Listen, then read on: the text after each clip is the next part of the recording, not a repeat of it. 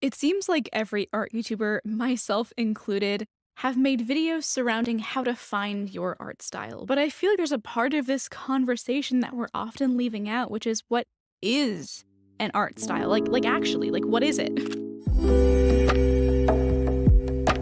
You might agree or you might not, but I think an art style is an amalgamation of so many different things. It's the sum of the decisions that you make while creating, be it consciously or subconsciously. But the more I looked into different definitions of an art style, what the term really means, the more I realized it was so much more than that. Developing your art style is a lot like developing your handwriting. So when I was first learning to write in school, I was handed these worksheets. They contained like the perfect ideal letter, and the other students and I would dutifully copy the letters over and over again until we learned the alphabet. Over time, of course, our handwriting evolved from that. We wrote the letters in a way that felt more natural to us, so that we liked more, and slowly our handwriting became something ingrained in our very being. We couldn't imagine writing any other way. We took the alphabet and made it our own. I went from having to look at an example of the letter A to write it to having such a thorough, deep understanding of the shape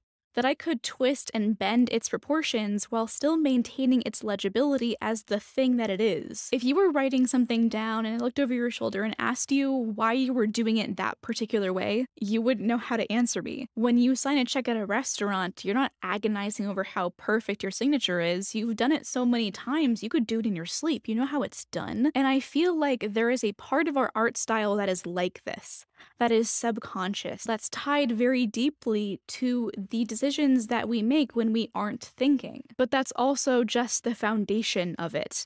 You can refine your art style just like you can your handwriting. You are not born with some immutable style that you can never change. Your handwriting, just like your art style, will likely change and evolve as you get older. You're further and further refining that base foundation through endless cycles of repetition. Maybe you're watching a movie and you see a character write their E's a certain way. And you're like, yeah, I think that's cool.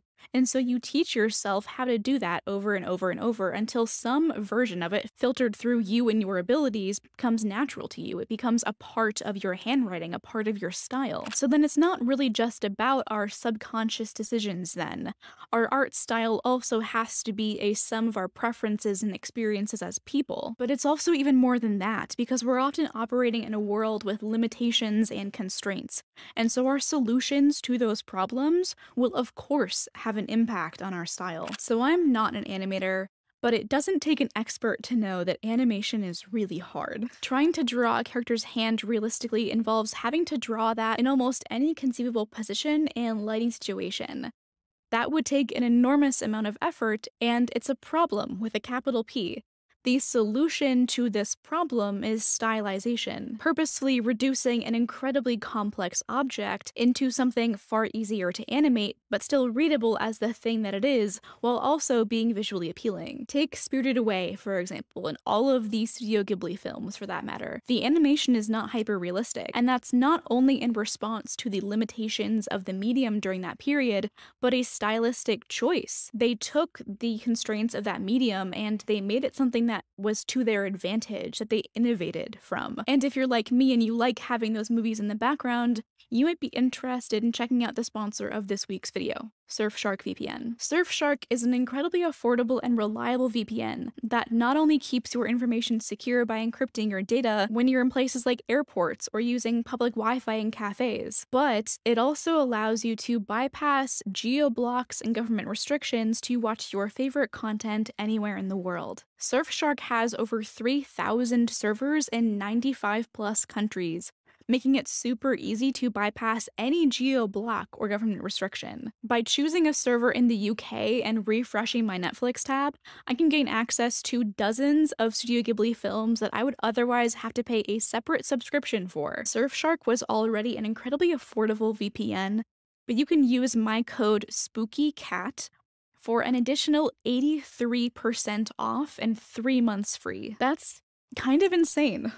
They also have a 30-day money-back guarantee, and you can add an unlimited number of devices to a single account. Thank you so much again to Surfshark, and now let's get back to the content. So let's go back to the definition that we've come up with so far. An art style is, at least in part, both the sum of all of our experiences and preferences as artists, as well as the solution to a problem that we might encounter while creating. And that problem can take many different forms. Let's take painting outside, for example, also called plein air painting. It is a challenge for even the most advanced painters. Painting outside comes with a whole host of problems that you have to deal with. Lighting and weather conditions can change in an instant outdoors, meaning that you might get halfway through a painting before the composition and the lighting changes entirely. That imposes an unknown time constraint on any given lighting situation, which means that it's going to change, but you don't know when, and you don't know how long you're going to have the scene that you currently have. The resulting solution to this problem is that plein air paintings often look very loose and impressionistic. You have to get the feeling of the scene down as fast as possible so that you still have something to work with if the lighting changes on you. But that obstacle that you have to solve could also come in the form of a physical limitation. Renoir was a famous impressionist painter, but toward the end of his life, he suffered from severe and debilitating rheumatoid arthritis, making it really difficult and eventually impossible for him to hold a brush on his own. But he didn't stop creating. He desperately wanted to continue making art, even as his ability to experience the physical world was severely restricted for him. He had to find solutions in the form of how he was supposed to hold his brush, the way that he moved his canvas, and that, of course, affected his style. While Renoir's earlier work had backgrounds full of activity and intricate detail, his later work features less elaborate backgrounds designed to draw the viewer toward the focal point of the painting. He no longer had the ability to do immense detail throughout the entire composition, and so he narrowed his efforts. He changed his style. He had his children tie his brush to his hand with a series of soft cloths, commissioned specially designed wheelchairs to help him navigate difficult terrain, and I love this part, okay? Renoir apparently nursed cats while painting, so they would stay on his lap and keep him warm, and now a key component of verifying the authenticity of a Renoir painting in his later work is the presence of cat hair. I love that. Like, I love that so much. But does that mean that the cat hair is a part of his style? If you define style as a recurring pattern in our work, then yeah, maybe. But was it Renoir's intent to have cat hair in his paintings? If I snap my fingers and the cat hair is gone, Renoir's work doesn't really change in any notable way. It's still the same painting, it just doesn't have cat hair on it now. And as a cat owner myself, I can attest to the fact that cat hair on my paintings is completely unintentional, and actually something that bothers me a lot. But in so much that Renoir's work is an autobiography, the story of his life seeping through the subjects and the backgrounds he chose, and the way he made his marks on the surface, the advancement of his skills over time, and yeah, the progression of his disease. The cat hair is a part of that, I guess, as silly as that sounds. So maybe it's not a part of his style, but it is a part of his art, or at least the story of his life. And at its core, art is really all about that. It's about telling a story, conveying a feeling. Art is communication and has a thesis statement. Sometimes that thesis statement is just that you wanted to make something pretty. That is what Renoir thought art should be. But sometimes art conveys an even deeper meaning, one that can echo through the centuries and leave an impact on people long after you're gone. The way that you choose to communicate in your art, or honestly, whether you choose to communicate anything at all, can be a component of your art style.